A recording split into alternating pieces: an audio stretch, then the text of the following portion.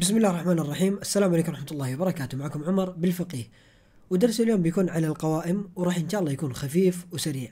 وقبل لا نبدأ أوريكم النتيجة النهائية. زي ما تشوفون عندنا مكعب، هذا البسيط وهذا الزرين. نضغط على الريد يحول المكعب إلى لون أحمر، نضغط على البلو يحولها الأزرق.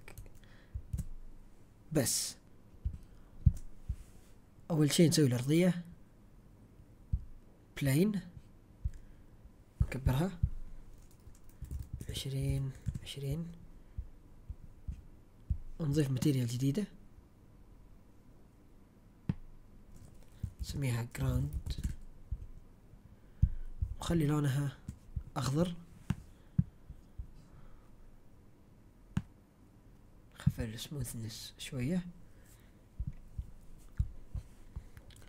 وبعدين نروح نسوي المكعب 3D object كيوب، نضغط F عشان الفوكس، W الموفينج تول، نرفعها شوية فوق، أو من هنا عند الواي خليها بنص. إذا عجبنا الفيو مثلا هنا نبغى نحرك الكاميرا للفيو هذا، نختار الكاميرا، بعدين نضغط في الماك كوماند شيفت اف، وفي الويندوز كنترول شيفت اف عشان يحول للكاميرا المنظر اللي عجبنا يعني. وبعدين نضيف الازرار، نروح عند جيم اوبجكت UI باتن يعني الزر، طبعا راح تشوفونه كبير هنا. نضغط من هنا 2D عشان يحول لنا لعالم ثنائي الابعاد، زوم اوت، نضغط التي او من هنا نحطه مثلا مكان زي كذا. اوكي، وبعدين نسحب هذه الريشيو او النسب. يعني مثلا لو كبرت الشاشة حجمها مو متناسب زي الحجم الاساسي اللي اتفقنا عليه. يعني مثلا هنا كان في طرف الشاشة، لكن لما نكبر صار مكانه هنا تغير. عشان نثبتها في مكان، هذه الأربعة تعتبر زي المسامير، شايفين محاطين النسب هنا. يعني مثلا 48% على اليسار من نص الشاشة، فلما نكبر تشوفون مكانها صار متناسب يعني، ويتغير مع اختلاف الشاشات. نروح نغير اللون، نخليه ازرق، والتكست اللي داخل نكتب بلو، ونغير لونه الابيض عشان يبان. وطبعا زي ما تشوف التكست يصغر شوية، فعشان نخليه برضه متناسب زي الزر يتغير حجمه، نروح هنا بيست فيت، لو كبرنا حتى يكبر معاه، لو صغرنا يصغر معاه.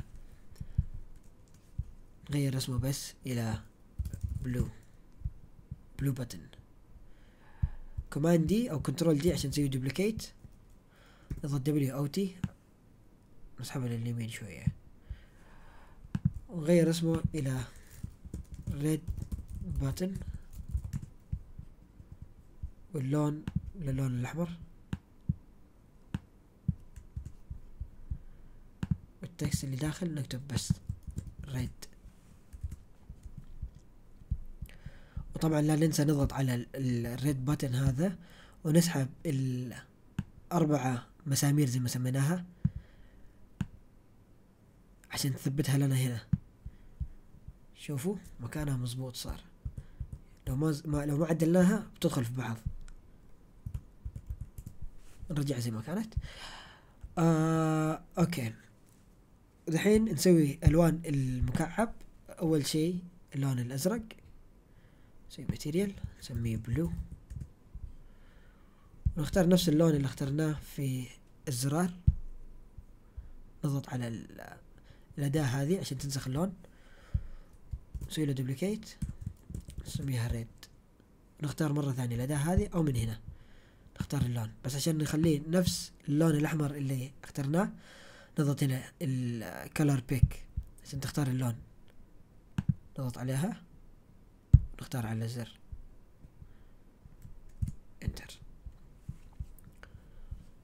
نختار الكيوب اللي سويناه اف عشان نسوي عليه زوم، نرجع للعالم العادي ونسحب اللون الازرق عليها. وبكذا خلصنا من الالوان. دحين نروح نضيف سكريبت نسميه color test.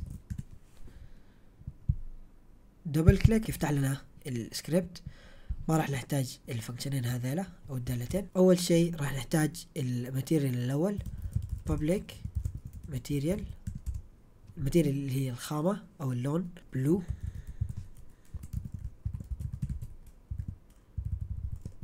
وريد. اوكي، وبعدين نسوي دالتين. الاولى نسميها public void change blue مثلا، وداخلها نحول اللون للون الازرق. نقول game object اللي هو هذا اي object هنا يسمى game object dot get component. اي شيء هنا اللي على اليمين في داخل الانسبكتر يعتبر component. فنحن بناخذ الميش رندرر ونغير الماتيريال. لما نضغط على اي زر يحولها للبلو او يحولها للريد.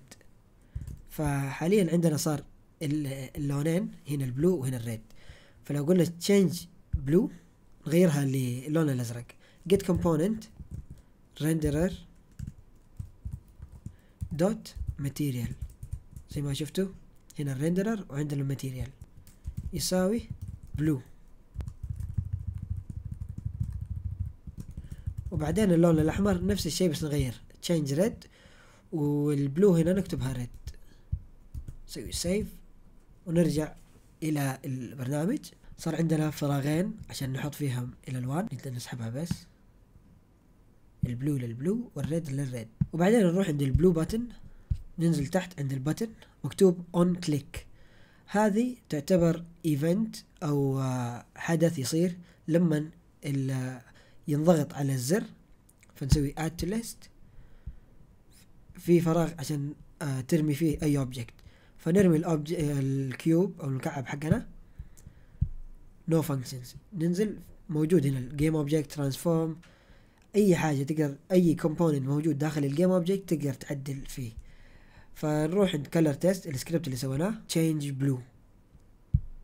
اوكي، عند البلو لما نضغط عليه يسوي change blue. نروح عند الريد نضغط زايد ونسحب الكيوب مرة ثانية، بس هذه المرة لأنه الريد. فنختار color test change red. بسم الله نجرب command P أو control P في الويندوز. نضغط ريد صار أحمر، نضغط بلو صار أزرق. وبكذا انتهينا من درس اليوم. وإن شاء الله في الدروس الجاية بنتعمق أكثر كمان في الUI أو الواجهة. بس حبيت أخلي الدرس هذا خفيف عشان يكون عندكم خلفية عامة وتقدروا تلعبوا انتوا بالقوائم وتسوي تجاربكم الخاصة. واعتقد خلاص هذه نهاية الدرس. وإذا عندكم أي سؤال اكتبوه تحت في الكومنت أو ارسلوا لي على الخاص. وإذا واجهتوا أي مشاكل لا تترددوا في السؤال. إن شاء الله أكون أفدتكم، وإن شاء الله كان درس خفيف عليكم ومفيد. كان معكم عمر بالفقيه، والسلام عليكم ورحمة الله وبركاته.